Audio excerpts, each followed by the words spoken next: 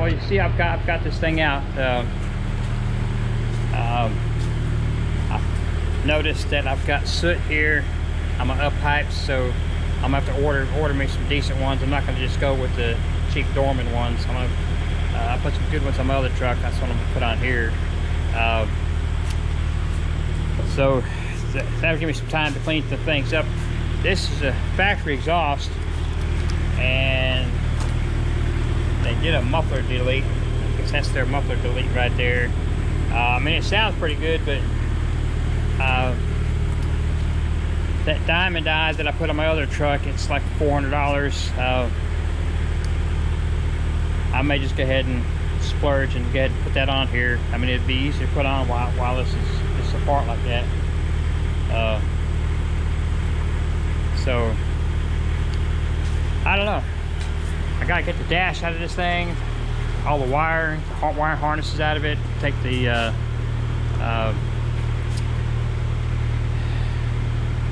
running boards off of there. There's some nice looking running boards. Bottom of this truck is pretty good. I mean, you know, it's a 99. This part of it's a 99. The dash has already been swapped out. This has been done before.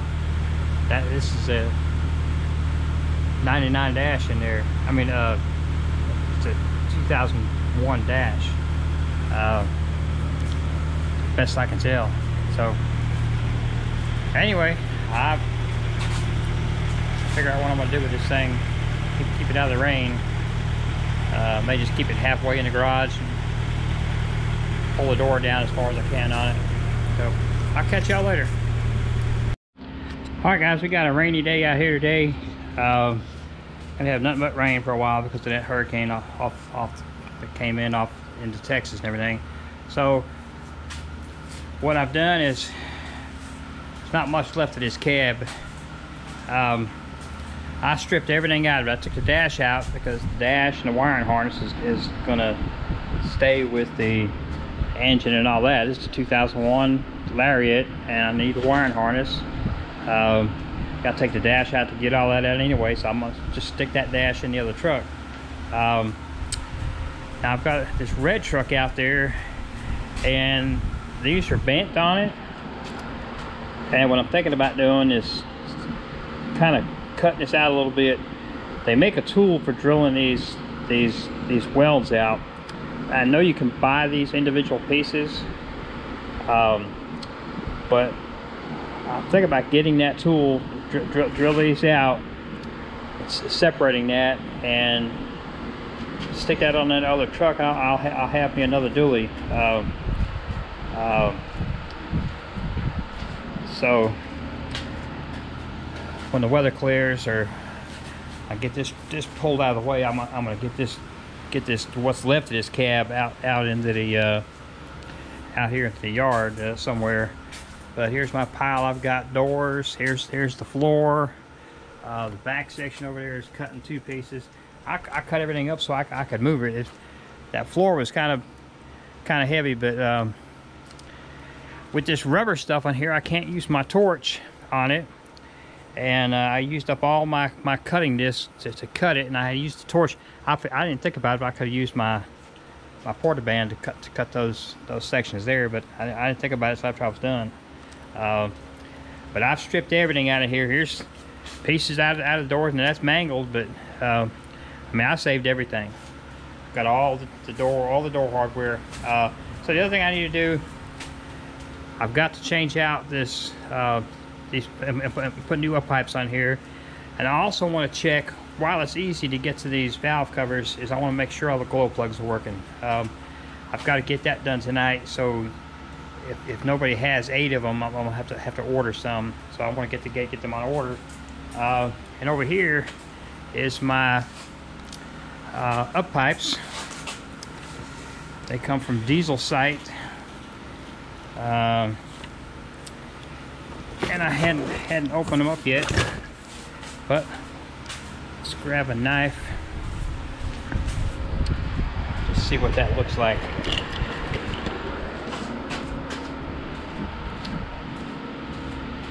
This comes with the new baby's butt.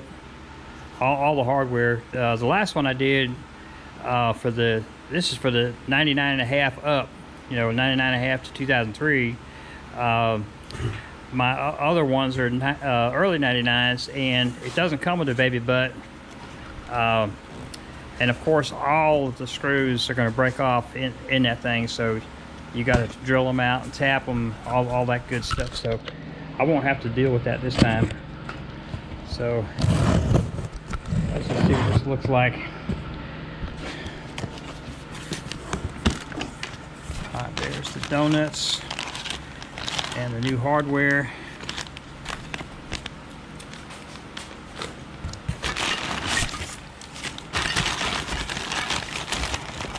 This is what we're interested in right here. So, they've got these bellows, and the bellows are designed so that the pipe runs up inside of there. In other words, this pipe runs all the way through, but the bellow seals it, so that it can move up or down on that.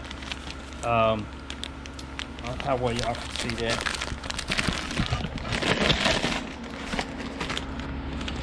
So if you look, you can see that this is moving in the end of the pipe business. So that's where it gets its flex. But it's not directing the hot gas. In other words, it's going all the way through it, and yeah, there is some comes back, but it's not directed at it. So it's just like a union. A lot of people don't realize if you install a union backwards, they can leak. And it's all for that same type of reason. And here's the new baby's butt. So I ordered next day air, and I just got busy. I wanted to get that cab out of the way, so I had room to work in here, because I knew it was getting ready to rain, and it just took me longer than what I thought to get that. So I guess I could have ordered it second day air. Challenge I have with moving this thing is that without a steering wheel, these wheels want to do what they want. So I've got this out of that cab. I'm gonna put my 1/2-inch wrench in there and kind of lock it in place. You know, so when I go to move it, try to keep those tires from turning. So I got to get in here and check these glow plugs. Got them disconnected on this side. I just want to make sure they're all working.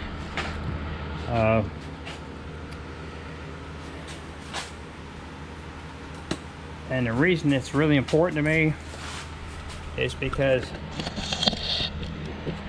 if you plug your truck in, you know, obviously you're wasting electricity. If I have to plug my truck in to get it start next morning, that's a nice warm spot, and them damn rats get in there and they chew on wires. And I've had problems with ABS. You know, that's something that DOT will put you out of service for. Y'all can see.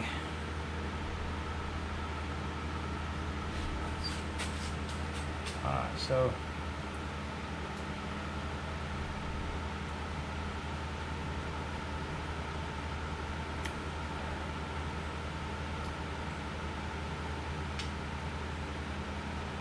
that's K ohms. That one's no good.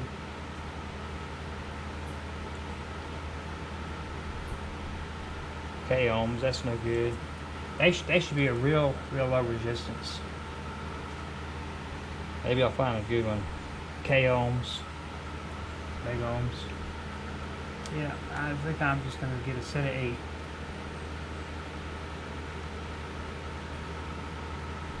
Oh, here's a good one. I don't know if y'all can see that. 2.8 ohms. So there's one good one. I'm just gonna. You got three bad on one side. Probably gonna have the same thing on the other side. I'm just gonna order it. I'm just gonna get to get a set of 8. No sense fooling around with it. It's such a pain to get these valve covers off. This side here, you've got the evaporator section of your air conditioning is right here. It's I mean, it's real hard to get in there. I have taken that cover off, and that's a booger bear just getting that off. And then on the driver's side, this bolt back here is the firewall is like this, and of course you got your valve covers like that, and maybe I don't know if y'all can see that the firewall comes up over like this, and then the valve cover comes up, and you can get like your fingertips on it, and you got to use like a I wound up using a 1/4-inch socket with a hex to square adapter, and then I put a 1/4-inch wrench on that hex adapter. That's how funky it is to get in there to that thing. So these connections, I mean, these things are perfectly clean. I mean, I don't know if this thing's ever been gone into. You can see it does have the long lead injector on number 8, and I see there's a different color for that too. I haven't really looked. I've got to clean them up and look. And I don't know whether these are the original. That's the AB. That's the AD. So it look like stock injectors, which is fine. I'm not trying to make a whole bunch of horsepower. I will take and check the torque on these. The back one you can't really get to. You can't get a torque wrench on it. You have to have the injector out to torque those. So you torque those first, install the injector, and then you torque this one. So I'm gonna check the torque of these with my torque wrench, make sure that none of them loose. If any of them are loose, I'm gonna redo all of those bolts. And I guess that's gonna mean I'm gonna have to get a full set of O-rings, because I'll have to pull the injector out so I can take that top bolt out, so I can clean the threads and Loctite it and torque it, put the injector in, and set the torque on this one with Loctite and everything on it. When they come loose, the injector lifts a little bit, and the cup can lift from the compression of the engine, and then you wind up with combustion gases coming out through the coolant. The thing will blow all the coolant out of the system, you know, or it'll be blowing it out. And it's happened to me a couple times. So now, as a check, and what I've noticed is that it will show up the next morning is when you'll find it. When you come home, everything still seems fine. You don't realize anything happened, but the next morning you start the truck up and you warm it up, and you don't have no heat coming out the defrost. And then you come out and you check, you grab your radiator hose, and normally, you know, you should be able to squeeze it like that, but the radiator hose will be cool and it'll be hard. So so that's not steam. If it was steam given to the pressure, then that hose would be hot. If the hose is hard and cold, it's combustion gases. And I do have a test kit for checking that right here.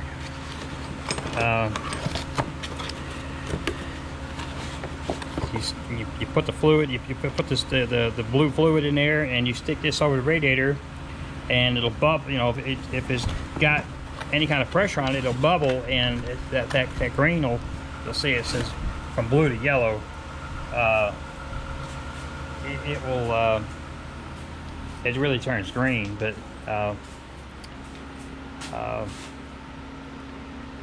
if I find it, I'll add a clip to so y'all can see what that does. So I also before I took all this apart, yesterday I bought some cans of degreaser, and I degreased it. I mean, I'm not trying to make it perfect, but at least I didn't have crap falling down inside of here while while I had, was taking the valve covers off. So got that kind of halfway clean. So I'll have to, like I say, I'm gonna get that those up pipes done. I'm gonna change out those glow plugs. I'm just gonna do a full set and be done with it. And that's about it.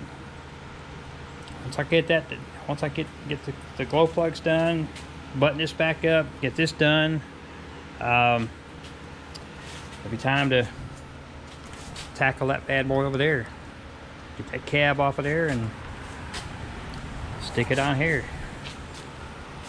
It'll be a lot of work, but it'll be worth it. I'll have a nice truck when I'm all done. Another thing I noticed, this has the original style starter. It's not the gear reduction starter, so I do have a gear reduction starter on the other engine. I mean, I may just leave it for now, but as soon as it causes a problem, I'll just swap it out. I won't even have to buy another one because I've got one right there. That's about it for now. I'm not going to do much more tonight. I may get that. I may start on the on that. I mean, it's almost 7 o'clock, so my days. Oh, I know what I wanted to look at. Let's look at that turbo. Yeah, that don't look too pretty.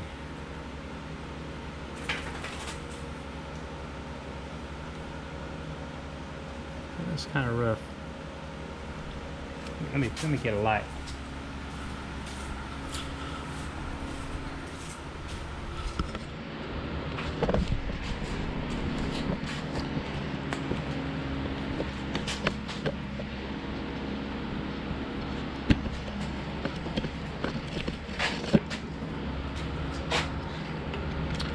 Oh wow. Something else I need to get. How y'all can see that.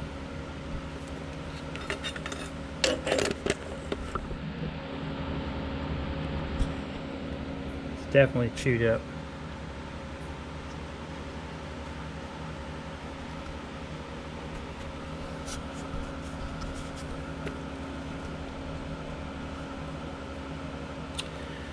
Oh boy, always something, man. Always something. Well, I gotta figure out what I'm gonna do about that.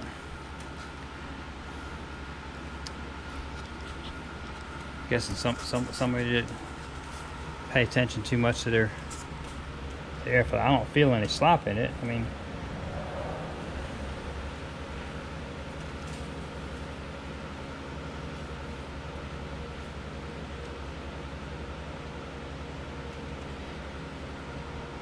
feels like the bearings are okay. It's just it looks like the wheel is messed up. All right, well, gotta figure out what I'm gonna do about that. All right, we're back at it here. I went and picked me up some genuine Motorcraft glow plugs. I wouldn't use anything else. I was gonna order them online when I ordered my turbo wheel. I found them cheaper at Advance Auto, and it just cut my freight bill in half. So I did a next day air, cost me $36 versus with the glow plugs it would have been $56. So I guess they want to charge you $20 to fly those glow plugs across the country. So anyway, I got this side here open and ready to go.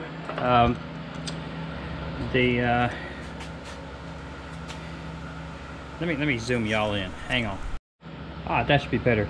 Okay, so got the valve cover off. I haven't disconnected anything yet. So to get these glow plugs, you've got a connector that's on them, and I've got this bent type of needle-nose pliers, and you just want to kind of grab that and the plastic part, not the wire. You saw me accidentally just grab it there. pull it up. Obviously don't want to pull by the wire. You'll be changing it out. And this undercover wire harness, it all looks really good, so I'm not worried about replacing it. So I'm gonna try not to tear these up, get them out.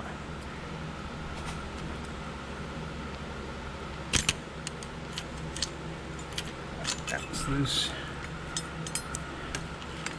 This is in the way. This is so much easier doing this like this rather than leaning way over the engine compartment, which you'd normally be doing. Just go get down there.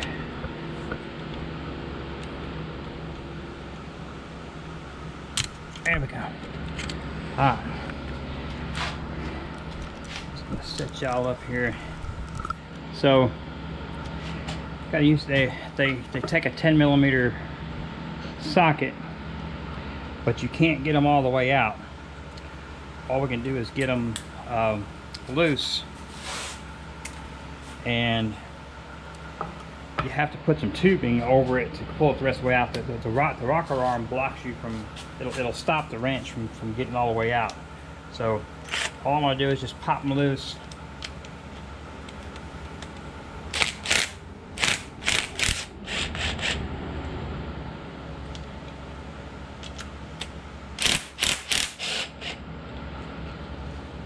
I didn't even check this side. When I checked the other side, I had one good one and 3 bad ones. So I would assume the ratio will be about the same over here. This wire, I'm going to pull the wire for the injector. It's in the way of getting this socket out of the way.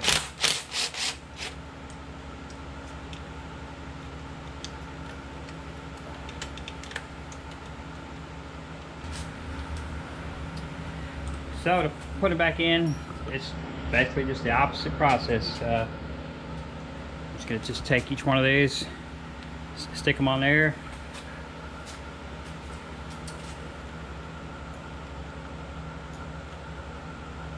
Stick them down in the hole. And then you just basically twist it. Now you can see I've gone as far as it can go. It's all I gotta do is tighten it down.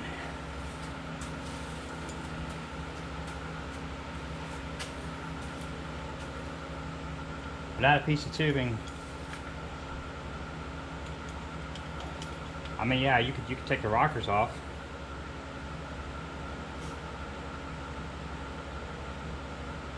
That seems like an awful lot of work. I would take, and if you hadn't done this before and you don't already know this trick with the tubing, I would just go and when you buy the glow plugs, buy some tubing at the same time. You got the glow plugs right there, so you'll know if you've got a good fit. It's got to be something you can push on remotely, so to speak. You know, in other words, to push on the old one, so you're not going to have it in your hand where you can just stick it like that up close. You're going to have your wrench on there. And if it's, you know, it'll do this if you're too far away, but the closer you get with your needle nose pliers, you can get in there and get it, get that thing pushed on there so you can pull that out. The alternative is to try to sit there and twiddle that thing in with your fingers, and I imagine that's quite a chore. I gotta go look. I gotta look up the torque spec here. Hang on a second. All right, so I googled it, and it's 14 foot-pounds, but that's kind of low for my regular torque wrench. So I'm gonna use my inch-pounds. So multiply it by 12 is 168. So that's well within the spec of this thing.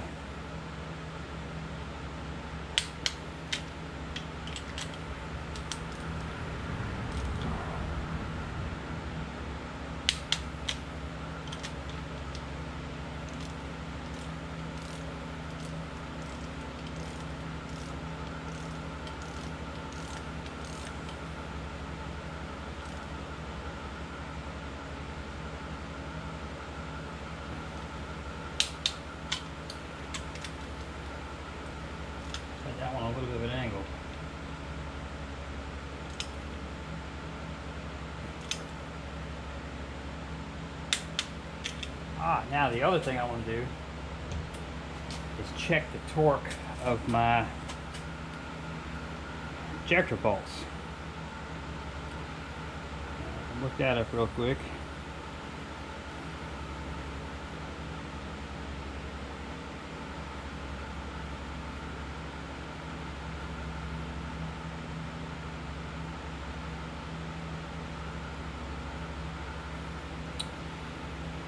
£120 inch. I just want to make sure that these are tight. Oh. 5/16, 8mm, 10mm is not going to be good.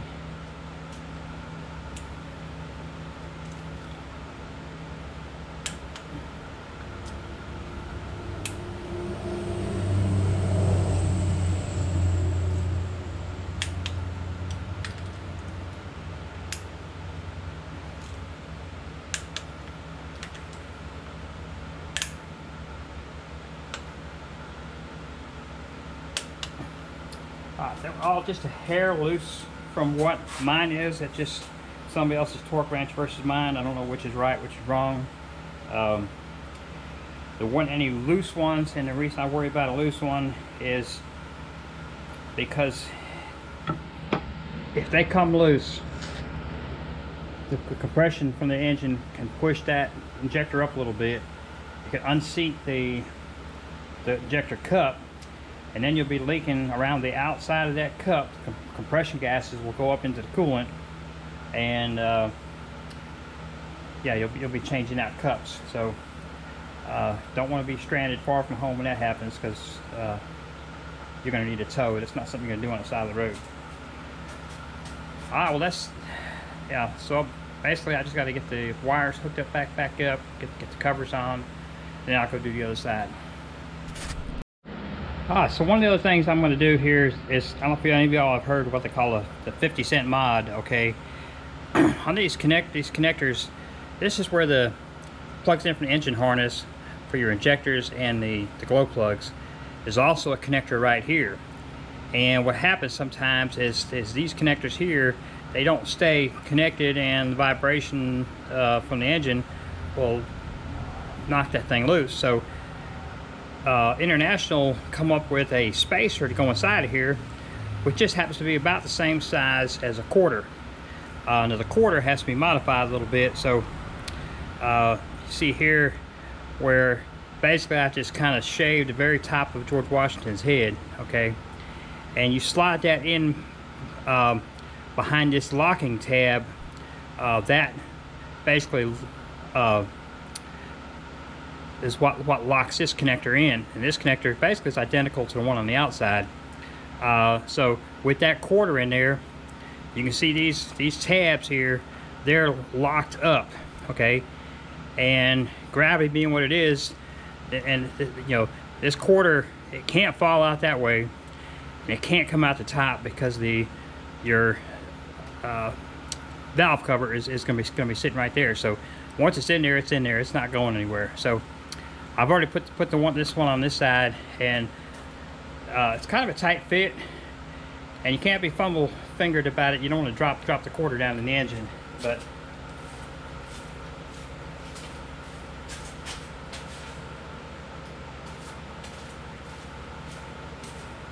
if you're worried about dropping it, you can just take this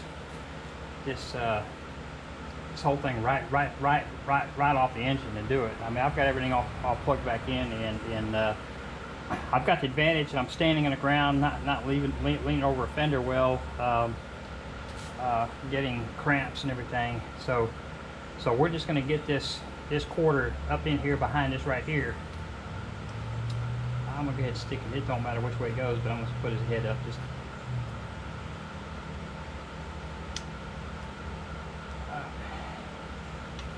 Start, I've got to turn it with the flat to line up. So that's it. That's the 50-cent mod. You use a quarter on both sides. And the good thing is, when I was taking this truck apart, I found a total of 5 quarters that I know of. 5 quarters and some other loose change. So it didn't cost me 50 cents. I actually about $1 to the good when it comes to change. So plug this in. I unplug these all just to check the connections. Outside connection, no problem. I mean, you can always get to it. But that one there, it comes loose. You can't see it. I just want to make sure that it's actually locked all the way in place when you do that. So oh, one more thing. I need to torque these bolts down to 20 foot-pounds. So 20 times 12 is 240. Let's see.